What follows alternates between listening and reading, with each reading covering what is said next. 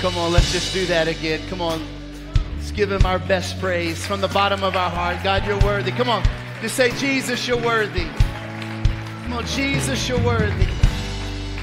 None can compare to you. None can compete with you this morning. God, you are worthy to be praised. You're worthy to be honored and adored. How many are grateful that you came to church this morning? Come on, somebody. Man, can we welcome our Rising Sun campus right now? Come on, we welcome you guys.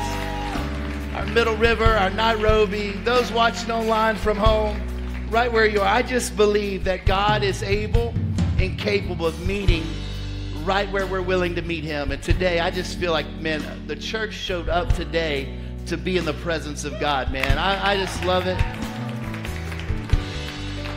Thank you, worship team, for leading us so well in all of our spaces today. Come on, last week was amazing. Over 40 people got baptized, went public with their faith. And I don't know if you know this or not, or you can feel this or not, but since the new year, man, the church has exploded. It's craziness, craziness. And new people are just professing Jesus to be the Lord of their life. And then I'm telling you right now, God is doing revival. It's not that revival is coming. We are living right in the middle of it. And I'm just grateful to be alive to see it. Come on. Aren't you grateful? Awesome. Well, as you're standing, if you have your Bibles, I want to take you to a passage of Scripture that I believe is so foundational for a Christ follower. In fact, this is a passage of Scripture that has been so special in my heart ever since I said yes to follow God and to be involved in ministry. And this is not just a Scripture that we're just going to read. It's going to be transformational. I just really believe that we'll forever be marked by this passage today. So if you have your Bibles, we're going to go to the book of Philippians, chapter 3. And we're going to be reading from verses 10 through 14. If you have it, say, I got it. If you don't have it, we'll wait on you for just one more second. Or you can join with us on the screen. People are saying, I got it, just so that I'll hurry up. That's not funny at all. No, I'm just kidding. So Paul writes, that I may know him, that I may know Christ in the power of his resurrection, and in sharing in his sufferings, becoming like him in his death, that by any means possible, I may attain the resurrection from the dead. Not that I've already obtained this, or am I already perfect? And I just want to stop here. Is there anybody thankful that God doesn't use perfect people? Right? How many are grateful that perfect people don't exist? How many are, if you think you're perfect, I would say that you're probably at the wrong church. And honestly, if you think you're perfect, I would suggest that you're in the wrong faith. Now, there might be a cult for you, but this is not one, right? Can I get a good amen? Holla at your boy. Or just a little elbow. But Paul says, I press on to make it my own because Christ Jesus has made me his own. Brothers and sisters, I don't consider that I've made it my own, but one thing I do, forgetting what lies behind and straining, I love this word, straining forward to what lies ahead. I press on toward the goal for the prize of the upward call of God in Christ Jesus. Come on. I want to talk to you guys today on this simple topic that I have decided to follow Jesus. Come on. I have decided to follow Jesus. Now, from the jump, what I'm about to share today, it does not come from a religious or theological theory. What I'm going to share with you is what's been transformational in my life. And I will say today that if you give Jesus your heart, he will transform you from the inside out. Is there anybody that believes that today? All right. So let me pray. Father, I thank you for this day. I thank you for the presence. I thank you for the atmosphere, because where you are, there is perfect liberty. And today I pray that we would forever be marked by this word. And God, let us leave changed and transformed. In Jesus' name we pray. And everybody said, Amen. You can be seated, but you got to tell your neighbor that they look amazing. You look amazing. The new year is looking good on you. I have decided to follow Jesus. What I have discovered is that religion equals burden. I will say that again because someone asked me to say that again. What I have discovered is religion equals burden. Religion, this idea of religion, the concept of religion, our feeble attempt to get to God results in religion is burden. Because religion has no power to transform the soul. The end result of this idea called religion is this, is that we do what we want to do, we live the way that we want to live, but then there is this God figure up in the sky, somewhere watching and waiting to catch us in our failure. So living in the idea of religion, the shadow of religion, God becomes a burden to us because we have not yet been transformed from the inside out. And this God life, this church life, this spiritual life, it becomes a drag. It becomes a weight. It's the last thing that we want to do. Getting into the Word is not something that we enjoy. Spending time in prayer is not a default for us because it now is such a burden. In fact, there are probably some of us today that we would rather be fishing in 10-degree weather than being in church. Maybe we would rather be golfing. And I would say I sometimes would rather be golfing, but I digress. But if we're not careful, church life, God life, spiritual life can become religious. And because God is a burden, we live this substandard life, and it's an awful way to live. Religion is a burden, but a relationship with Christ is a blessing. A relationship with Jesus is not a burden. It is a blessing, and here is why. Because Jesus actually has the power to transform our soul. Jesus changes the want to in my life. I don't have to, I want to. I don't have to, I get to. I can. And this is the transforming work of the gospel. For those of you that are new to church life, for those of you that have just recently professed Jesus as the Lord of your life, this is the foundational teaching of the gospel. In fact, we sing a song, "Come Alive in the Name of Jesus." I'm talking about resurrection power. This is what we believe in. This is not God just simply making us better. This is God making us brand new. We are alive in God. This is the journey of following Jesus. Can I get a good amen? Hey, somebody, a grunt. Anything will do at this point. It's a blessing. And it's not only a blessing to my soul, it's a blessing to my life. It's a blessing to my future. It's a blessing to my family. It's a blessing to generations. And here's what I know. I've never met someone who has lived their whole life for the Lord, and just as they cross over into eternity, have they ever looked at me and said, "Pastor Wade, man, that was a waste of time." I've never experienced that ever. Because people who really know Jesus love Jesus, because to know God is to love God. And here, if we're taking notes today, here's my first little point that I want us to grab. Come on, let's write this down. That God can be known. That you can know God. Paul writes, that I may know him. Like, I want to know him. Paul declares this even though he's now been serving Jesus for decades. And Paul is actually writing this under house arrest in prison, penning these words, "I want to know Christ," even though he's in jail right now for knowing Christ. Like, how can he say this? He can say this because God is so high and so wide and so deep. He's an everlasting God. He's the Alpha and the Omega. And this makes my brain hurt, that there's never been a beginning with God and there's never going to be an end with God. He just is. That there is this countless well that I can drink from about the knowledge of who God is. I'm not just talking about head knowledge today.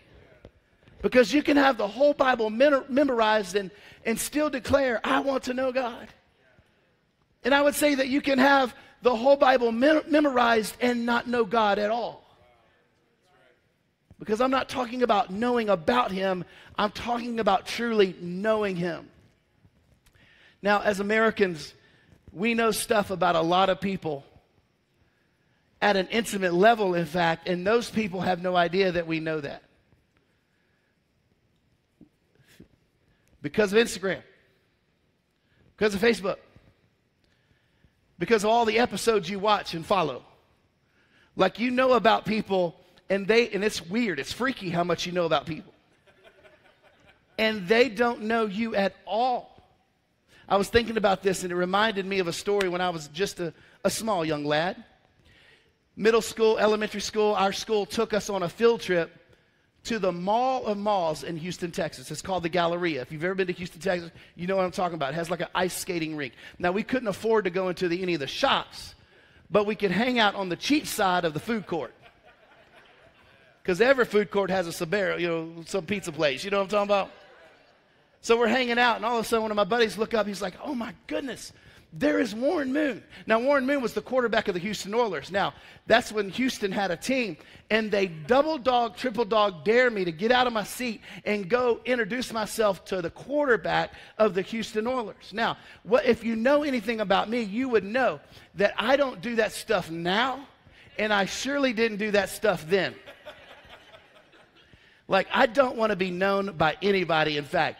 But you can't dare your boy. So I jump out of my seat, and I go stand between Mr. Warren Moon and the exit. And it was on that day that I got dissed by the quarterback. He's like, son, get out of my way. And that was the day that the Houston Oilers died in my life. And I don't care if Tennessee got them. Like, good riddance. I did not have a football team after that. We know a lot about people, and they have no idea that we know them. And if we're not careful, we will bring that right into the church, and we end up knowing things about God. We end up knowing things about Jesus, and we become a fan rather than a follower. Are you with me? We end up knowing a lot of things about him. We sing some songs about him, and maybe we read some verses, but we don't know him intimately. And I would say today that the invitation of heaven is intimacy and not knowledge. And what Paul is calling us into is into a knowing of God, a knowing of Christ. And this word literally in the Greek language, to know Christ, it means to learn. It means you become a student. To know and to be known, it is to understand. And I would say that understanding grows in God's word, but intimacy grows in obedience. And Paul is saying two things happen when I know Jesus. One, I experience the fellowship of his sufferings. That sounds amazing. But I also experience the fellowship and the resurrection and the power of his resurrection. Knowing Jesus leads to suffering and resurrection. And it's possible that some of us will never experience either. The fellowship of his sufferings. Now, let me just say this about suffering. God will not put on you, God will not put on his children what he took on himself on the cross. God does not put on us what he took on himself on the cross. The Bible says that he took sickness on the cross. It's with his stripes that we are healed. That he took poverty on the cross, that he became poor so that we could become rich. He took sin on the cross. He became a curse for us on the cross. So he doesn't put those things on us. And you're like, P-Dub, I'm struggling with an addiction, but I think God is actually allowing it for my good. And I would say, no, he's not, because God never gave you that addiction. Or, Pastor Wade, I've got a disease, and God's really, and I would say, no, God doesn't give you disease either. Because you wouldn't give your kid a disease, and there's no one in this place that's bigger and better than God. Are you with me? So we talk about the fellowship of suffering, and we say that I'm talking about the fellowship of his suffering. What was his suffering? It was rejection. If you think the church is going to win a popular contest in this culture, you've got another thing. You got another thing coming for you. It was misunderstanding. How many of you ever felt misunderstood? You're like, well, you're the pastor. You should never be misunderstood. What? I'm the most misunderstood person in the house. I live on a hamster wheel of misunderstanding. I'm in a tornado of misunderstanding. Like, just my office alone causes misunderstanding. I might get a letter after this sermon today. That's what I'm talking about. And if you send the letter, put your name on it. Or it's going in the trash.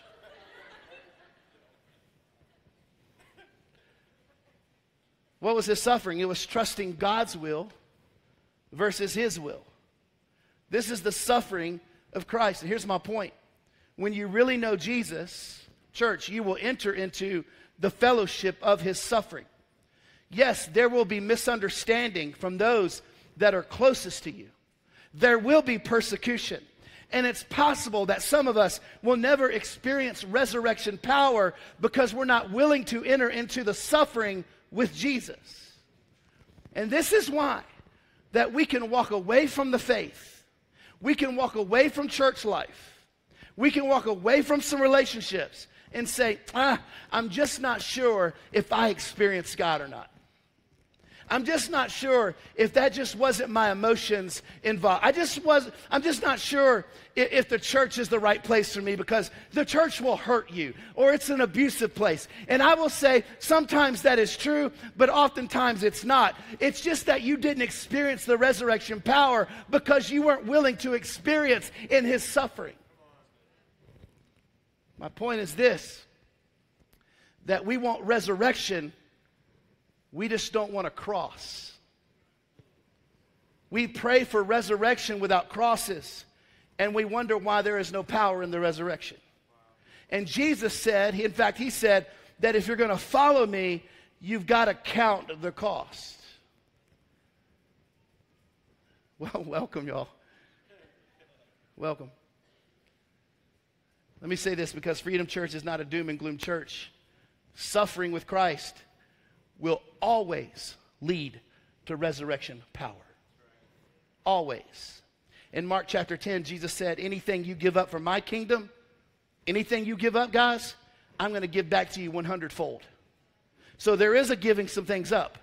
But anything you give up, Jesus is saying, I'm going to reward it 100-fold. There is always blessing in obedience. So there is this initial give up that hurts my present, but it pays dividends for my future.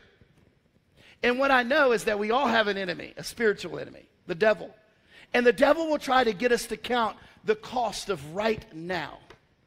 Because the immediacy of obedience is not usually a Christmas gift. The immediacy of obedience is usually not a blessing. In fact, the immediacy of obedience is usually persecution and misunderstanding. It's delayed gratification. And it's the exact opposite of our culture because our culture says if you want it, you can have it. And if you can't afford it, just go into debt for it right now because it's yours. And the kingdom principle comes along and it says, hey, be wise and be patient. And as Christ followers and new Christ followers, you will always encounter a tension. There is a tension in living God's way. And the enemy will try to get you to count the cost of following Christ. And he will say and try to convince you that there is no cost following the enemy's way. In fact, this is what happened to the children of Israel in Numbers 11. They said, we remember the fish that we ate in Egypt, and it was for free. For free? Another translation says that we used to eat it at no cost. Really? No cost? I mean, it was just 400 years of slavery. It was 400 years of abuse. 400 years of family separation. 400 years of humiliation, sexual abuse, 400 years of day work and night work for free. They said we used to have cucumbers and melons and leeks and onions and garlics, and we had all this stuff. It was so good, and it was for free. It was like this big golden corral. And if we're not comfortable, if we're not careful, the devil will tell us that there is no cost for doing things our own way. And I just want to remind the church today that there is nothing that's free. If it's too good to be true, it's too good to be true. You have to count the cost. And there is a cost to following Christ. It's called misunderstanding and persecution. There is a cost of doing things your own way. And the cost is far greater, and it offers no resurrection power. There is always a cost. You just have to choose your cost. The cost of success or the cost of laziness. Both have a cost. The cost of living on a budget or the cost of living in debt. They both have a cost. The cost of living a dream or the cost of living in regret. The cost of being a bold risk taker and the cost of living in fear. The cost of submission, the cost of rebellion. The cost of getting up early and the cost of living your whole life in a frenzy. And I promise you, that 30 minutes isn't worth it at the end of the day. The cost of staying in a marriage or the cost of divorce. The cost of being generous or the cost of greed. The cost of becoming a victim and believing a lie or living in the tree of life and freedom. The cost of servanthood or the cost of selfishness. They both have a cost. The cost of pride or the cost of humility. They both have a cost. You just have to choose your cost. Can I get a good amen, somebody? If Israel would have trusted God in the wilderness, there was a promised land waiting for them. It was a land that the Bible says flowed with milk and honey. It was a promised land that God said, I'm going to give you houses that you didn't build. I'm going to give you wells that you didn't dig. I'm going to give you vineyards that you didn't plant. I'm going to bless you if you trust me in the wilderness. If you will trust me through the persecution, I will bless you. If you will trust me through the misunderstanding, there will be a blessing. If you don't quit in the suffering, because church, there is always a resurrection on the other side of whatever cross you bear. Knowing Christ, it leads to resurrection power. Most of us, we don't suffer for God. And most of us, we will not experience the resurrection power that only God can give. Because if we're not careful, we'll know a lot about God, but we don't really know him. Paul is saying, in prison, being in prison for knowing Christ, he said, I want to know him. Now, let me get to the second point, because it's a bit heavy in here, and that's not how we're going to end. Can I get a good holler at your boy? Write this down. Your past is not your end. Your past is not your end. Paul says, forgetting what lies behind me. This means that forgetting is a spiritual discipline. It does not mean that it leaves your memory. It just means that it leaves your heart. In fact, you may never forget fully, but you will forget to the point that it no longer dictates every decision that you make. Paul says, forgetting what lies behind. It could be past shame or it could be past success. Both limit us from what God has in our future. Because we can get stuck in a season and the devil says, hey, because of your mistake, this is what life will always be. Or it was really good back then, so it will never get better. We get stuck in a past season and we never enter in what God has for us in the future. Paul says, I've got to forget that. I've got to make the decision to lean into my future. Listen, learn from your past, but don't be mastered by your past. Our past can teach us, but our past is not our prophecy. I just feel led to say this again. Your past is not your prophecy. Good or bad, don't be limited by it. Blessing or pain, don't be limited by it. Great season or terrible season, don't be limited by it. Because if we're not careful, we can let one moment prophesy our whole future. Well, I guess it's the way it's always been, so it's going to be the way it's got to always be. No. Your past is not a prophetic voice in your life. I got a question. Did anybody become a food hoarder when COVID was announced? Let me see your hand. Everybody, be honest. Come on, let me see your hand. All right. Here's a better question. Have you cleaned out your pantry? And did you know that all of that food is expired by now?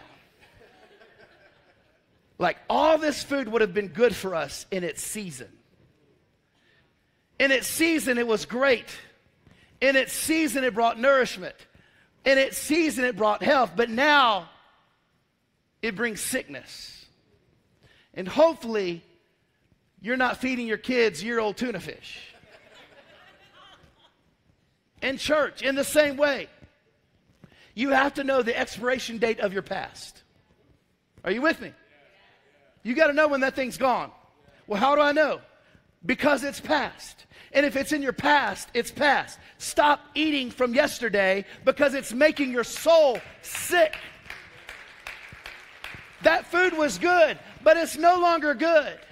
And in the same way, your past might have been good. It may have taught you some things, but it cannot become the prediction for everything in your life. My past is my teacher, but it's not my master. My past may instruct me in some areas, but it's not my Lord.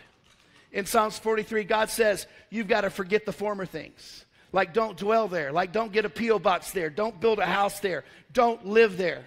In fact, the former things that Isaiah is talking about here were all good things. And like for the first 17 verses, God is saying, man, this is how I delivered them. This is the good things that I did for them. Here's all the great things that I did. And then he says, hey, but don't live here.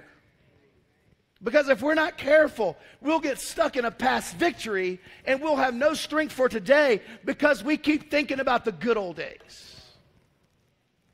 And you know that the devil has robbed you if the only gleam in your eye, the only skip in your step, the only bounce in your voice is when you talk about your past.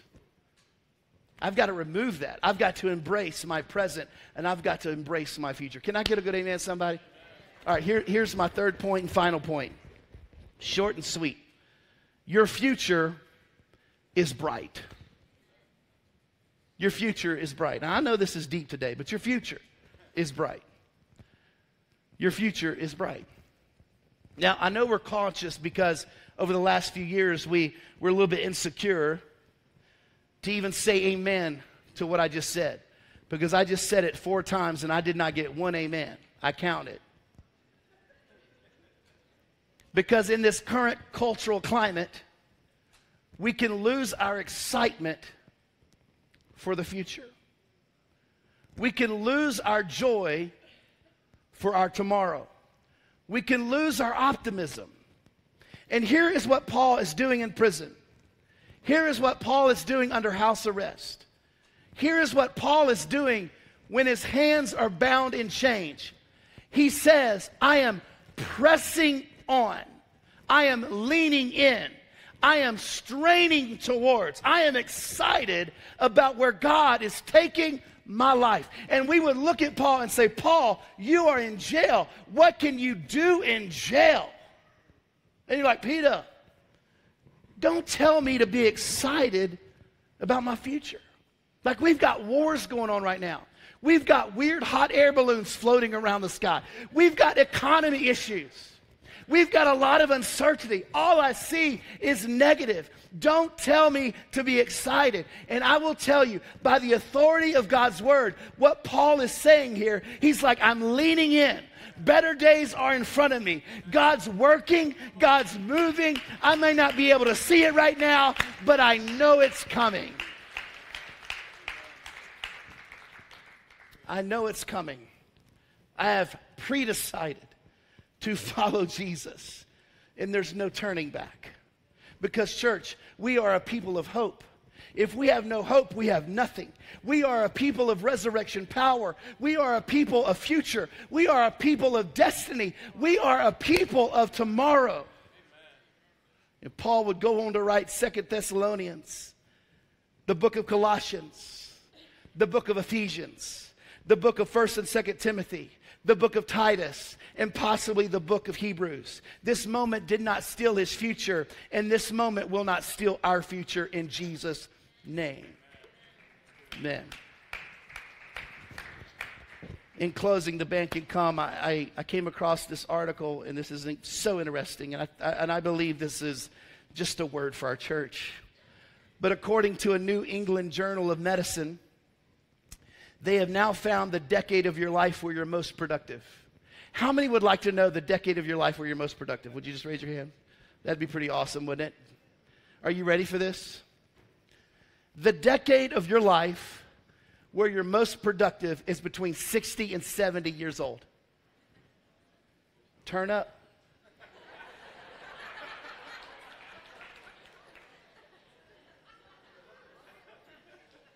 $60 and $70.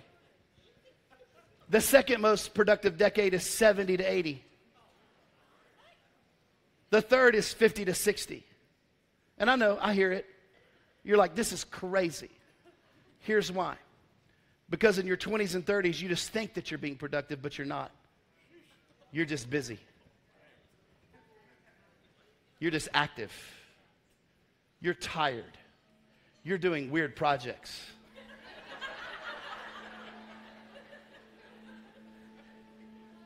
You're on Instagram. Like 7 hours a day, you're on social media. You're watching your kids play video games. You're a taxi driver. You're living in a fog because you have toddlers running around. And you think you're being productive, but you're not. You're actually just active. The majority of pastors who pastor the largest congregations throughout the world, they are over 60. The average age of a Nobel Peace Prize winner is 62. You're like, Peter, why are you telling me this? Because I want you to hear me, and I want you to hear me loud today. Your future is bright. Your future is better. That God has a plan for your life. And the most years of your productivity are still in front of you. Paul's years of most productivity was in front of him. He didn't let what was happening steal his lean in into the future. Come on. Let's all stand, everybody. You're like, how do I ensure this future that I want? How do I get excited about my future the way Paul got excited about his future? And I just want to close with this one little thought. It's a powerful thought, I believe. In Exodus 23:30, God says the way I'm going to move in your life is little by little. Little victories, little steps, little moves. Church, you just keep showing up.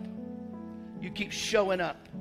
And I would say that the secret behind every success story that I know is that they just kept showing up. They kept showing up. You're like, I don't pray a whole lot, but you can pray a little bit. I can't read my Bible very much. I just don't understand it. But you can start this week just reading a little. I feel like my marriage is disconnecting, but this week we're going to little by little realign our marriage to the heart of Jesus.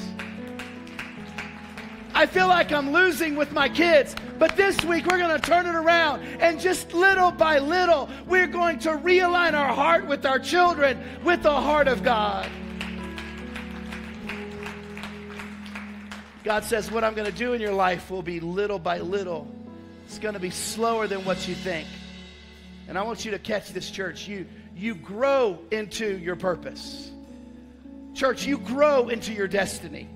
You grow into your future. You don't just wake up one day and all of a sudden you grab a hold of your destiny. You grab a hold of your future. No, if you never get big enough, you'll never be able to step into what God has for you. Because there's a size that you must be to possess it. And this is encouraging. This is amazing because it means that I can grow. It means that I can increase. It means that even if you don't like your life right now, you can grow into the life that you desire. But the life that you require and desire requires growth. It requires a lean in. It requires a pressing in. It requires a patient press into the future. And little by little by little, I step into it. And as I step into it, I realize Jesus was already there waiting for me to step into it. And He's calling us. He's calling us into better. He's calling into His best. Church, we have decided to follow Jesus. I want to pray for us this morning. I woke up super early. In fact, it was so annoying how early it was. And I'm tired. But this burden was on my heart, and I've been asking our staff, like, this year, let's realign our heart with the gospel. Come on, let's throw the nets every chance we get, because if we lose the transformation power of the gospel, we lose it all. And I want to pray, I want to invite, maybe you've never given your life to Jesus.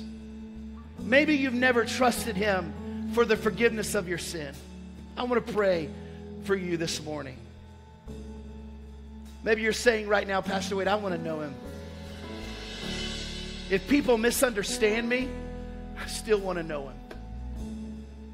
If I am persecuted, I still want to know Him. If people walk out on me, I still want to know Him. I want to know Him in every area of my life. I want to know Him in the fellowship of His suffering, and I want to know Him in the power of His resurrection. I want to know Jesus. Come on, I want you to pray this from your heart. And I would say everybody should pray this prayer. Because if you pray this from your heart, God will heal you. He will hear your prayer. Come on, just say, Jesus, I believe in you. Jesus, I believe that you died for my sin. Jesus, I believe that you rose again just for me. And I want to know you. This morning, I give you my life. I give you my mind. I give you my will. I give you my emotion. Jesus, I trust you. And I declare today that Jesus, you are my Lord and you are my God.